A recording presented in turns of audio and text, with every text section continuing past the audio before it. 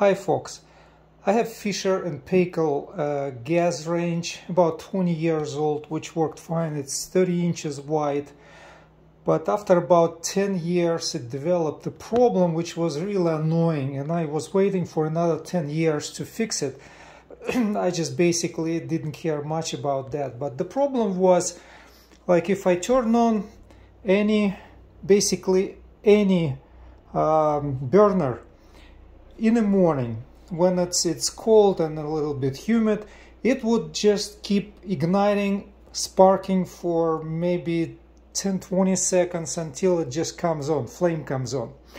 But it could even continue to spark for another 30 seconds, maybe sometimes up to a minute. So it was really annoying for a long time, and I decided to fix it myself. But before I called Fisher and Paykel help support, they couldn't answer my question directly, but they let me think. They gave me some thoughts and some ideas. And after a while taking it apart, I realized basically that I have a problem. I have, like, it could be a very common problem, and I came to the conclusion that it could be repaired. When I called the repair service in our area, they just basically asked me a pretty large amount just to show up and take it apart and take a look. They could not even think about, like, diagnosing it just by the issue description. So I took it apart and analyzed everything myself, and I concluded a couple basic physical things which are happening, and could be an issue in any oven, in fact. So first of all, the flame didn't start when it was arcing for a couple of reasons. So first reason was in the morning in our area the humidity is actually much higher. It could be up to 60-70%, and that just makes the air and oxygen level much thinner inside gas mix. And when gas just tries to fire, it does not have enough oxygen, and it takes a while to make that mixture, and it takes much more gas to exhaust through the burner to ignite. So that was one of the reasons why it was not coming up in the morning. Second reason, for instance, in my middle burner, it was not even coming up at all. It could spark for a few minutes and never start burning. And I found the igniter itself, that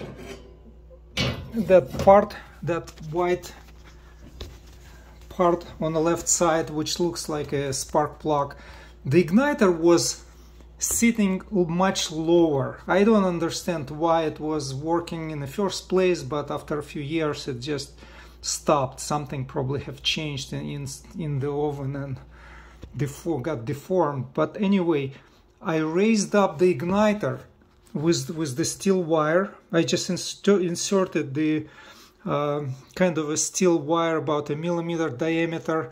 I believe it was just from the staple, just steel staple, paper staple, and it raised up that igniter a little higher, and the flame came up when I started the igniter. So I basically fixed the first problem without changing anything. It was just easily raising up the igniter. So another problem was when it was burning, but it could not stop fast enough. Was also associated with the igniter, because some igniters were much lower. They could start the flame, but they were sitting much lower in that base, and the flame did not touch enough the igniter. So basically the igniter could not get hot faster to shut down the ignition, because there is a thermocouple inside that igniter which should get some higher temperature and then send the signal to some controller inside which will shut down the sparks.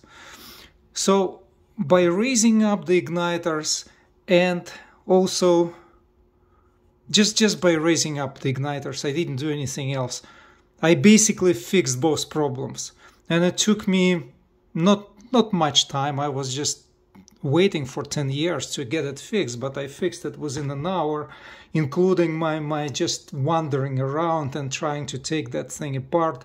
But it just comes out very easily. You just need to remove the top of the burners, unscrew this. There is another screw you need to unscrew. There's an insert to the gas pipe also. It comes up if you unscrew it from the top, and the whole thing can be lifted up and inspected. But basically you don't even need to unscrew that whole thing. Just by lifting up the igniter itself, maybe with the thin screwdriver, and inserting the wire under it, and then just bending the wire under the igniter to raise it up. So that fixed the problem. I made another little bit modification myself to that specific burner, because it could not even start, and with the igniter raised, it was not starting fast enough. So I basically trimmed a little bit of aluminum here, making a groove, so the gas flame and the gas stream would just come easily and lower to the igniter. That's supposed to give me easier ignition and heat up the igniter much faster. So that groove also helped a little bit. So these two modifications, rising up the igniters and making that groove, fixed all of my problems basically. No, not changing any parts and not calling any technicians. And it doesn't take much time. If you know what you're doing, you could do it maybe within 15-30 minutes. Have fun and good luck.